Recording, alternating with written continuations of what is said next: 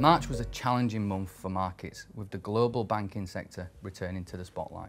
Recent strong economic data has been overshadowed by the speedy demise of Silicon Valley Bank, SVB. Whilst largely unconnected, markets have been in search and destroy mode and will seek out the most vulnerable institutions. Credit Suisse was the immediate European victim. Given the series of scandals that have plagued the bank in recent years, the bank was subsequently taken over by its compatriot UBS. The market was concerned by the potential fallout and the possibility and spread of contagion for similar banking entities. However, one positive which can be taken was the speed and the agility with which policymakers have acted to provide support for markets and the banking sector. In particular, both the breadth and the depth of the policy tools used by the Federal Reserve and other central banks.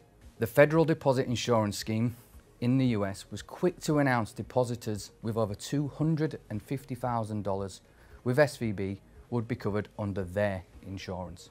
Whilst these stories have dominated news headlines, the focus is still very much on seeing continued falls in the levels of both headline and core inflation. Turning to growth assets.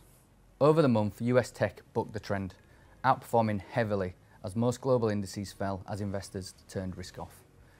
UK markets struggled with their bias towards financials, whilst energy stocks also weighed heavily. Looking at factor performance through March, investors returned to quality and growth. These were the only factors to finish the month positive. Small cap and value lagged.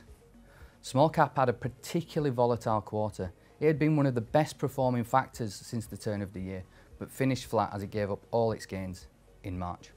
Turning to defensive assets, government bond prices rose in March with yields coming down as investors moved towards safe haven assets following the issues in the banking sector. Expectations for rate rises also fell as there was an added expectation on central banks that they would need to support the banking sector.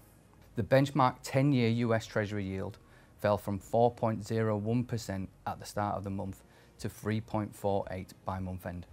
In summary, the banking shock spooked markets and quality came firmly back in focus.